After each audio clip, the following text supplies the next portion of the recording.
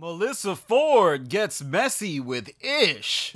Maybe it was a subconscious effort at protecting my territory. I don't know. Oh, all right. There you go. And I respect that. I respect that. I respect that honesty. That'll be fine.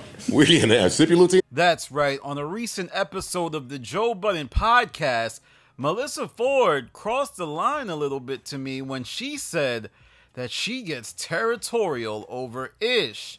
For those of you that don't know, they recently had an episode of the Patreon where Melyssa Ford brought her friend S or something like that, and S was seemingly interested in Antoine Marby, aka Ish. She was basically lobbing it at Ish like a prime Jason Williams to Christopher Webber. And, you know, it was just like, you know, it looked like he could, he could take it to the bathroom and do something, quite honestly. That's the vibe I got from watching the show. And everyone couldn't help but notice how Melyssa Ford hated when she brought up that Ish had a wifey, a girl, and everybody was like, hey, why would you bring that up in front of her? Well, Joe Budden would see that Patreon on Monday and then come into the next episode and point out how Melyssa Ford was hating. But here's the thing. Melyssa Ford said she gets territorial when it comes to Ish. Now, the thing that really needs to be examined here is that she's speeding the narrative again of Ish and Melyssa Ford. For those of you that don't remember that nasty Ish and Melyssa Ford narrative that many thought the two were actually attracted to each other? And it got so crazy that members of the cast confronted Melyssa Ford for the way she carried herself around Ish. Now, I initially thought that Melyssa Ford was being painted out to be the bad guy. Like, Joe Budden was the one that launched this narrative. But now, after these comments, I'm like, wait, Melyssa Ford is bringing this all on herself. Why is she getting territorial over a man in a relationship? Melyssa Ford is being messy. And I wonder if she has what it takes to weather the storm of people who are going to watch this and say, really, Melyssa? You mean it was you this whole time?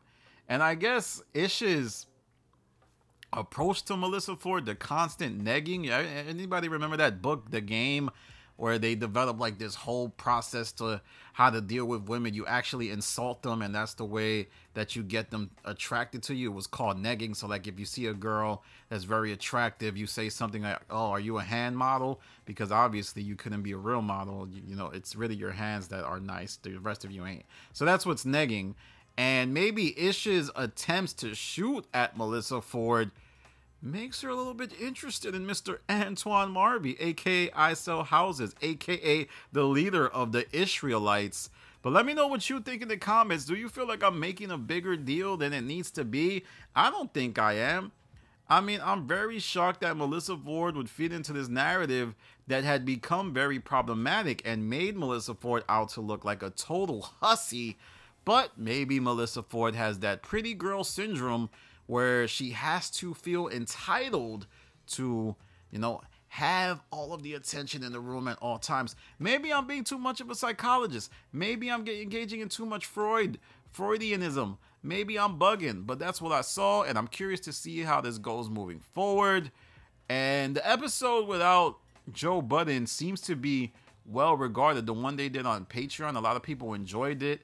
And also, there are people who felt like Joe Budden came back and potted better after missing an episode. So who knows?